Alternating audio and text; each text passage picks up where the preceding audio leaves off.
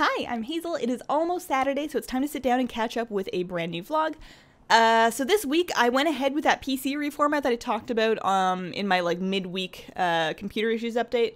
So completely reformatted my PC, and fingers crossed, knock on wood, that appears to have fixed my problem. It has not had an unexpected shutdown since I reformatted it.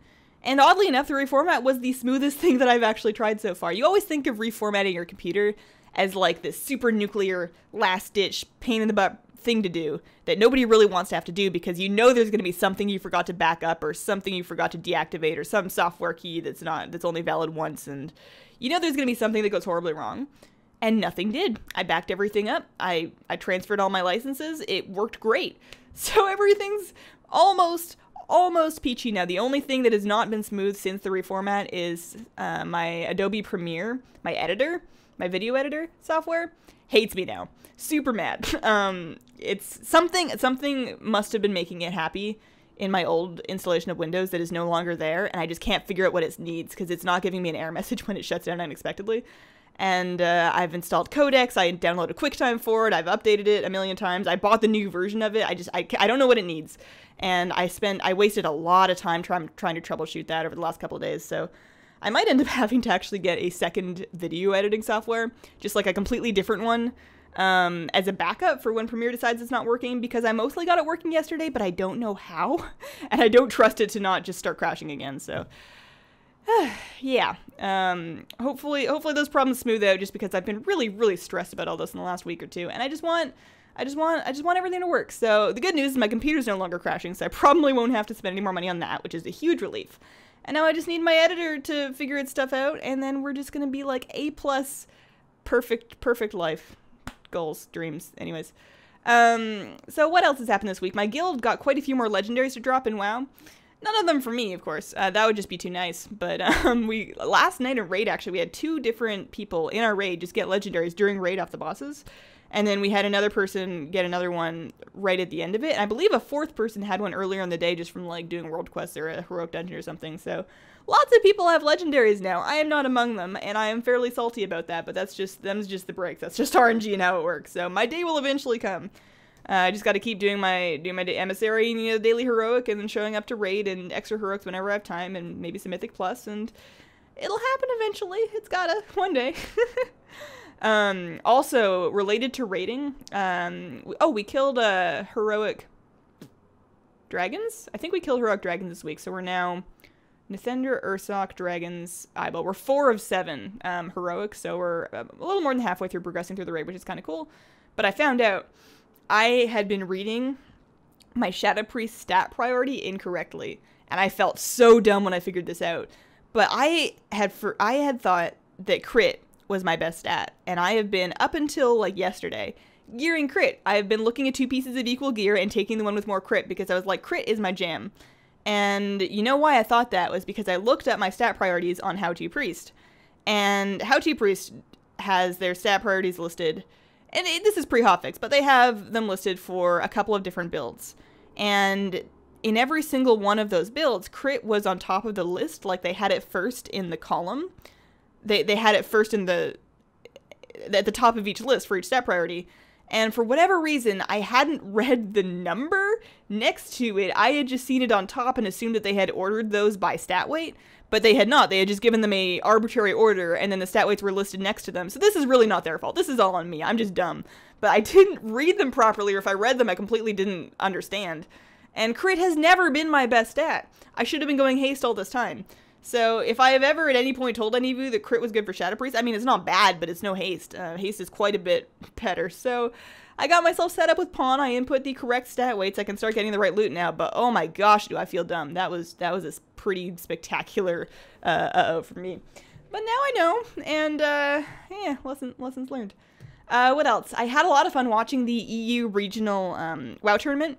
That was a blast. The casters were great. The games were really good. The finals were really butt clenching, I guess you could say.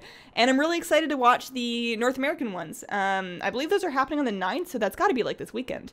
So that'll be a lot of fun. I got my Patron of War title, which you get when you link your Twitch account. I talked a little bit about that last week. The titles have now gone out for those who did that for the European ones, and I believe you still have a chance to get that title if you link your Twitch account to your Battle.net account and watch the North American ones, I believe you'll still be able to get that title. It'd be weird if it was just for the European ones. So anybody that's interested in the Patron Award title, make sure you do that. There's a post on Battle.net that spells out exactly what you got to do. It's very easy. It takes like 2 minutes. Today, specifically this morning, they released a hotfix to Mythic Dungeon rewards to increase artifact power gains from higher tier Mythic Plus. So when you're doing, you know, plus 6, 7, 8, 9, 10, you're going to be getting a lot more artifact power than doing the initial ones. And they're also making it so when you multi-chest a run, when you like 3-chest or 2-chest a run, say you go and you do a Mythic Plus 2 and you 3-chest it, you will no longer get artifact power from the bonus chest. You only get it from the first one. And I think the reason they're doing this is because they want to incentivize doing the highest tier of Mythic run that you are capable of getting into, rather than you have all these people with plus 7 and plus 10 and plus 5 stones that aren't doing them because there's no reason why you would want to do that except for a slightly better loot, when you can just go into Group Finder and find some poor person that's a little late to the game that's still got their plus 2 stone, and you can stomp through their dungeon and just get a whole bunch of free artifact power. So they're making it so it's more effective to do your plus 5 and your plus 7 and like the highest one you can make it through, and then making it less of a big deal to have to 3-chest things. So I think it'll be a little less disappointing if you complete the dungeon within the time limit but don't do it within 40% of the time limit. I think it'll be a little bit better. So that'll be nice. And I believe that hotfix has already gone out, I think. If not, it should be going out very shortly. So yeah, I actually did my first couple of Mythic Dungeons, or Mythic Plus. I don't think I had done very much of it prior to this week, but this week I actually got quite a few more in. At the very end of last week, maybe on the weekend, I don't remember exactly when I did it, but I cleared a plus 7, and I got a really nice ring for my plus 7 chest. I got a Nod Thumb ring, which actually has an on-use. It's got a cooldown of its own. Every 3 minutes, I can pop my random-ass epic ring and get an extra 5% magic damage for 12 seconds, which is pretty good. So yeah, that worked out really well. And yeah, Mythic Plus are pretty fun. They don't look fun to heal. I have been DPSing them whenever humanly possible because healing them looks really stressful. Not only does nobody have any health and you don't really have all that much mana, and there's damage coming out everywhere and people are in a hurry, but they're actively running away from you as you're trying to heal. It looks awful. So yeah, a lot more fun when I'm doing the Shadowpriest thing. What else? I will be streaming again this afternoon from 3 p.m. Pacific to 5 p.m. Pacific, and that is going to be our weekly time slot, so exactly the same time as last week. I will continue to do that today, and every week for the foreseeable future, should there be any need to change that, I'll tell you in the vlog, and I'll tell you on the stream, and I'll tell you on Twitter. I understand a lot of people can't make it to that time because time zones are a thing, and there's not going to be any time that's good for everybody. But the way we're going to handle that is the VOD from the stream is going to go up tomorrow morning. So the following morning, Saturday mornings, the full VOD, unedited, I'm not going to cut anything out, just the full VOD right from the stream is going to go out so that anybody that missed it can at least catch up on what we did, if that is something you want to do. So yeah, I'm going to be streaming this afternoon, and I hope to see at least a couple of you there. I'm probably going to be catching up on World Quest. It would be really fun if we could do a bunch of heroic dungeons just to try and maybe get a legendary. How fun would that be if we got a legendary on stream? I want one. All the cool kids have one, and I want one too. Okay, so questions from this week. Black Rose Thornetna, do you think Brewmaster / Smithsweaver can be viable? And the way I'm taking this question is, do you think that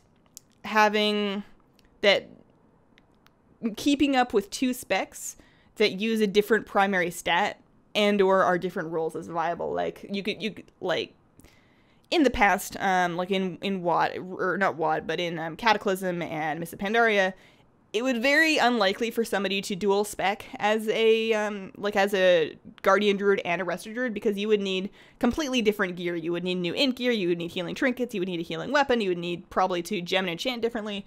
It was just unreasonable. Whereas now, I think in Legion, so much switches between the specs. Of course, your primary stat on every piece of gear that has primary stat will switch over. Pieces of gear that do not switch over like that no longer have primary stats. So like your jewelry, your rings, and your neck are going to be just, those are going to be just off stats, secondary stats. So there's no need for those to be switching.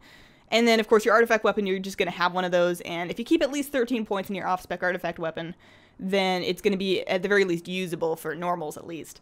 So I do think it's viable to maintain 2 specs of different primary stat. I don't think there's anything really holding you back from that anymore. You're not going to be optimal on both of them, at least until you build up 2 gear sets, because they may have different stat priorities. But I do think you can main one and have a solid off spec that you can then switch into should you need to, as long as you're keeping at least 13 points in your second artifact, which is very easy to do.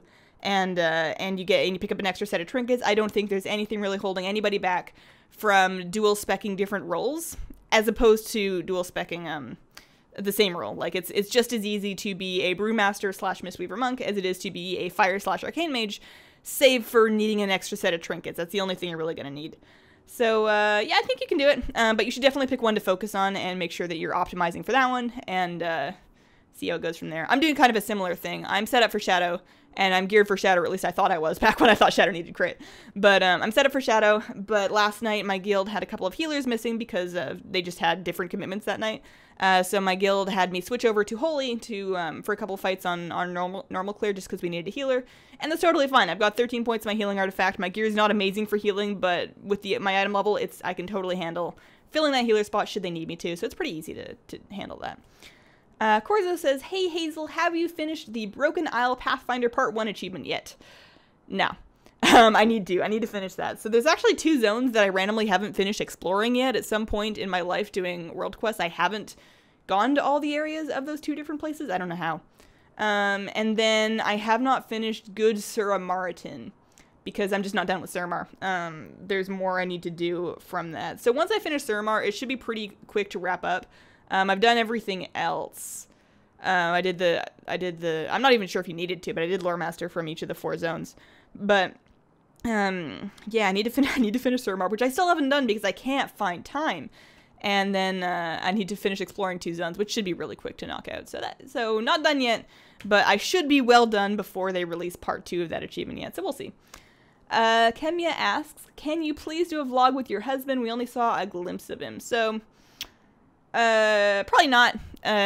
He's shy, and choosing to put myself online, both my image and my voice and my opinions, onto YouTube and different social media is a very personal decision. I'm exposing myself and losing a lot of my privacy, by doing that, but that's something that I voluntarily choose to do.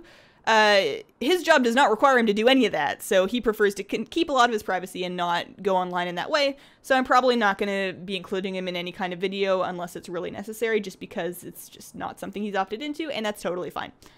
Brandon Harris asks, "Where did you get that chair? I need that chair." So this chair is a little damaged. I need to like reupholster the pillow on it. This is an IKEA Marcus chair. They make variants that have the leather, and they make variants that are just the cloth, and they're about $180, $200, I think. And it's a pretty good chair for that price range computer-wise.